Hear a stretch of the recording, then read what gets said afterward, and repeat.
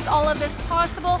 It's hundreds of volunteers that throughout the year give of their time and their energy and also their money to help put together these fantastic exhibition and tournament events. And this exhibition this year so far has yielded over $30,000. So as always the case, our students and our instructors pulled together and put together a fabulous demonstration and fundraising event. Grandmaster Hwang is a wonderful teacher.